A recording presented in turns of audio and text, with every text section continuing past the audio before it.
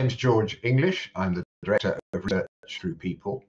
And we made this video for those of you who live in Australia or New Zealand, migrated from England to there, either or England or Scotland or from the United Kingdom in particular, either in recent years or more particularly maybe in the 1800s or 1900s. So what I want to do is explain a bit more about how we go about researching ancestors like yours, and we can do that with talking a bit about what's involved and also give you one or two examples of people we've helped to bring their ancestors to life. We find migration a fascinating thing. Why does anyone leave one place and go somewhere else? And very often it's push factors or things that happen back home that cause the person to leave. Sometimes it's pull, the attraction of a gold rush or something in some other part of the world that attracts people and leads to them leaving their homeland. So let's look at what's involved in this. And here's a start with someone we were contacted by this lady from Perth in Australia, and she'd actually done a lot of good work on her Kaldor ancestors from Ayrshire.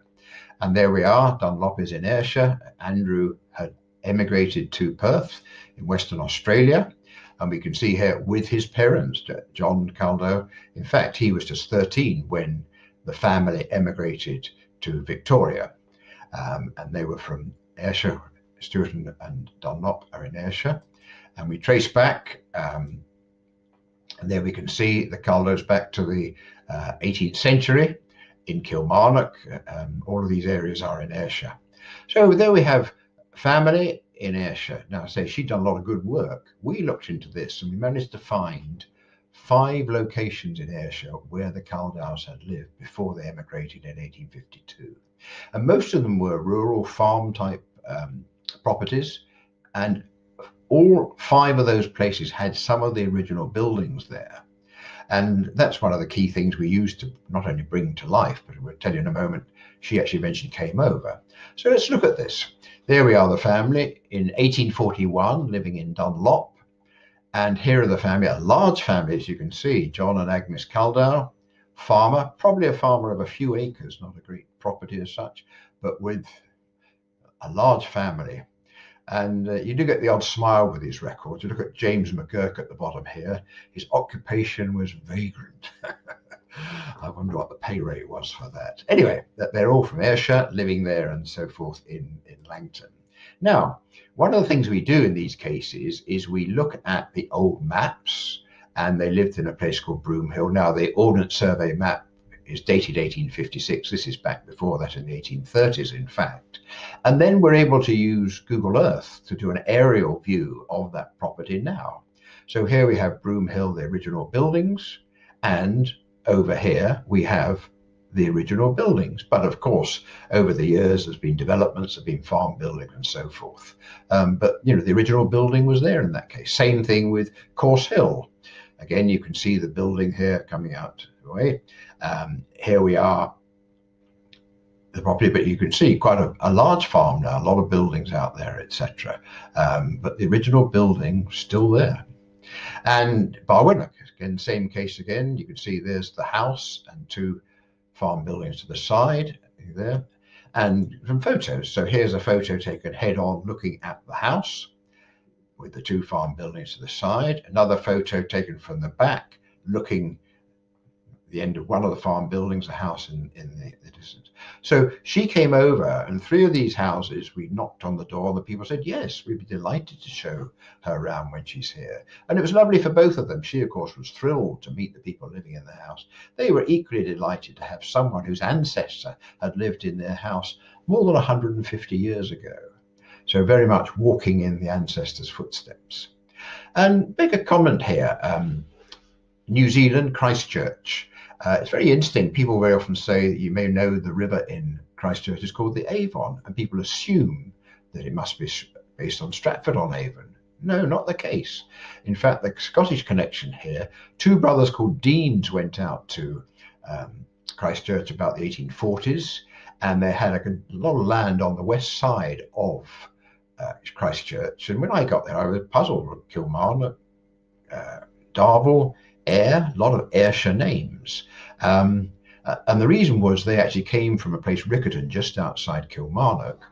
Straven, And in fact, the Avon Water in Christchurch is named after the Avon Water, the River Avon, sorry, in Christchurch, Avon Water, near Strathraven in Lanarkshire, and because of their connection.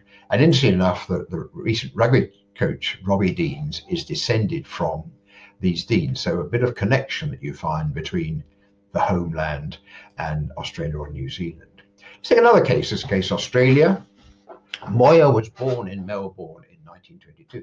Now the case here was, in fact, someone was born in Dunedin and given up for adoption and had actually found who her natural mother and father were, had met her natural father, but Moya was her natural mother.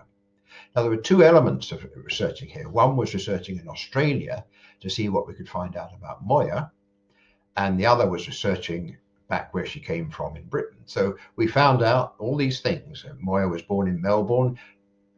Moya Brunton, her family lived in Victoria for more than 30 years. And then she went across to Dunedin in New Zealand, where she met John Goodman, the father, and their daughter Joan was born over there in 1951 and given up for adoption.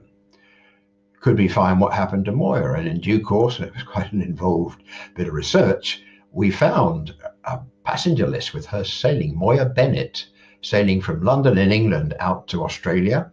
She was clearly married, and she'd been living in Malaya. Another whole dimension to the story. In the 1970s, her and George Smith, her second husband, were living in Mackens Beach in Queensland, and she died there in 2005, age 82. Unfortunately, of course, before our research. And here's a note about the sort of sources we use. Excellent source in Australia is Trove, but birth wills and so forth. A letter actually that a family member had. And you can see here a copy of the passenger list that records her. So a very easy bit of research actually, but we found out about her. Now, what about her parents and what happened? So we looked at her ancestry. So she's born in Melbourne. We found that in fact her father was born in Tasmania. Now, again, the name Rattray suggests Scotland. The mother, in fact, was English, had come from Lancashire and Yorkshire, but the Bruntons, yes, sure enough, going back, Donald Brunton had been born in Campbelltown on the west coast of Scotland and emigrated to Tasmania, where he married Johanna, who in fact had come from Edinburgh in Scotland, and Donald, his father, William Brunton, was born in the Borders. Now, what was interesting, we researched them, and in fact, William Brunton was the rector of Paisley Grammar School for 25 years or so. Schools write histories, and so in the history book, there's a picture of William Brunton, and there's the school, and we were able to show Joan a photo of her mother. We made contact with the family and so on and so forth, and of course with her. And she was delighted because in fact they had a son, Hamish. Her husband had Scottish ancestry, to find that she also had Scottish ancestry in that case. Let's take another case. This is in England. James Shirt is born in Stepney, and this was a part of a research, but a very interesting element here. James Shirt is born in Stepney in the East End of London, and he emigrates to Sydney and dies there. But what a story. His father was born in Greenwich in the East End of London, and going back in time, they were from London, Southwark, St Clement, all in London, etc. So the Shirts were there. And then James is born and emigrates to Australia. Let's look at this. Basically, he married Eliza Wagland in Stepney in 1872, and they had a son, Daniel, born in Stepney. Then, unfortunately, as you can see, 1886, Eliza died, and he remarried Mary Ann Jay, and they had 5 children and emigrated to Australia. Now, what was interesting here, we managed to make contact with descendants of the children, and they said, yes, when James died in 1935, he left money to all of his children, including Daniel back in London. But they had no contact, they didn't know where he was, so they weren't able to in fact, let him have his inheritance. There we were, more than 50 years later, we were able to make that sort of contact. So again, a fascinating element of people from Britain abroad and what may or may not happen. So 1907 was actually when they emigrated. just throw something in here because I have a particular interest here. I have got more than 1,000 living relatives in New Zealand and Australia, and the particular branch that is responsible for this is the Luffs and Dobsons. Here we are, the map of South Island in New Zealand, and in the 1850s, Edward and Mary Dobson and his brother Alfred and Lucy Dobson, who were both Luff, Lucy Luff and Mary Ann Luff were sisters. Edwin was their brother, and they went out to New Zealand and they established, and there's a lot of things out there, etc. And we've now researched these family extensively, and we've found over 3,000 Luff descendants. We've got back to the 15th century in England, and the Dobson. Here we are with the Luff brothers and sisters, Alfred, Edwin, Mary Ann, Lucy, and Alice. And you can see the number of descendants we found for each of them. So Edwin, Mary Ann, and Lucy all went out.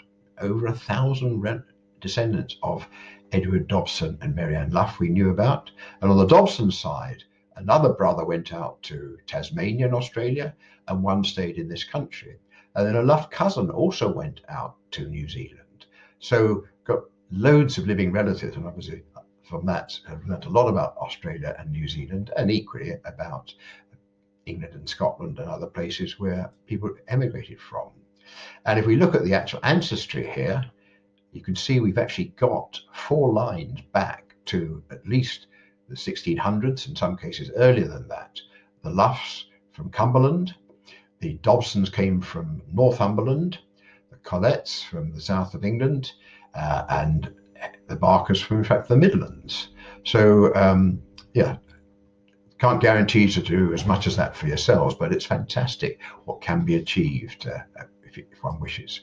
So, very special. Now, you may or may not know that, in fact, in Australia, it's been designated the Year of Scotland in Australia in 2020. And so one of the things we're going to do for 2020 is to give any of you who'd like to get in touch and ask us to research your ancestors a 10% introductory discount. If you get in touch, just quote Australia, New Zealand 2020. Here are our contact details, the website for Research Through People. You can email us at info@researchthroughpeople.com. So we look forward to hearing from you, and we look forward to helping to bring your ancestors to life and bring you a lot of pleasure. Thank you very much.